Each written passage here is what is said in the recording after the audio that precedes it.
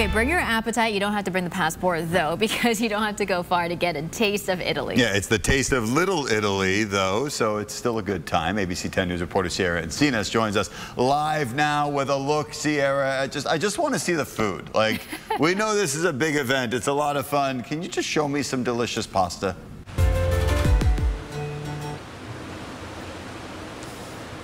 You know, I really wish I could. I tried, but it's a little too early for the folks here in Little Italy. And I know that all this can be a bit overwhelming because there are so many restaurants here. I mean, I'm surrounded by them here on the piazza, and people are guaranteed to walk away with much more than a full stomach. They're going to walk away with a whole history lesson. I mean, right now I am standing on the Piazza de Familia, which represents the families of the past, present, and future. That means all of us right here in San Diego.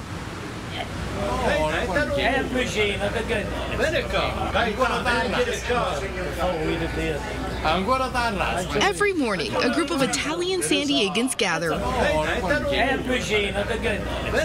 to talk and even laugh around a table in what the Little Italy Association calls the biggest Little Italy in the country.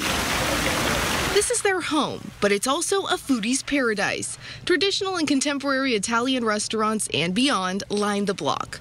Trying it all can be a bit overwhelming, but the Little Italy Association is giving the community a chance to try the dozens of restaurants in the neighborhood during a taste of Little Italy. The great thing about this event is actually it over the last 16 years has helped us raise over $300,000 to benefit the programming, the beautification, and the maintenance of our community. Chris Gomez is with the Little Italy Association. He says dozens of restaurants will participate over the next 2 days. We actually are at Frostmeat Cafe and Bakery. It's one of our participating restaurants. They're super excited because they're going to be doing some samples of some of their delicious pastries. The owner won Cupcake Wars Season 9. We sell a lot of gluten-free selections as well. The bakery and cafe will have their sweet treats for sale alongside a small cookie sample.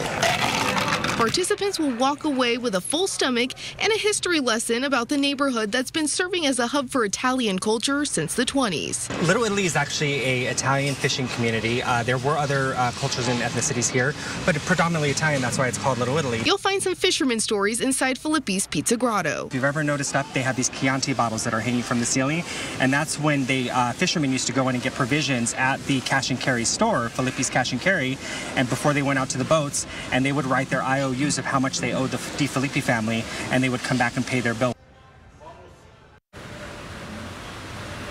Now, Taste of Little Italy starts this afternoon at 4 p.m. It's a 2-day event. It is sold out, but all of the money raised, like you heard, it stays right here to revitalize this beautiful neighborhood that we all enjoy so much. Some of the participating restaurants include Vincenzo's, a new concept here on the Piazza. You saw the Frostmeat Cafe, which is right over my shoulder here, and even the Waterfront Bar and Grill, which is the longest running bar in San Diego. So we'll keep you posted on this event. I know I'm going to come out here and enjoy the food. For now, live in Little Italy, Sierra Encinas, ABC 10 News.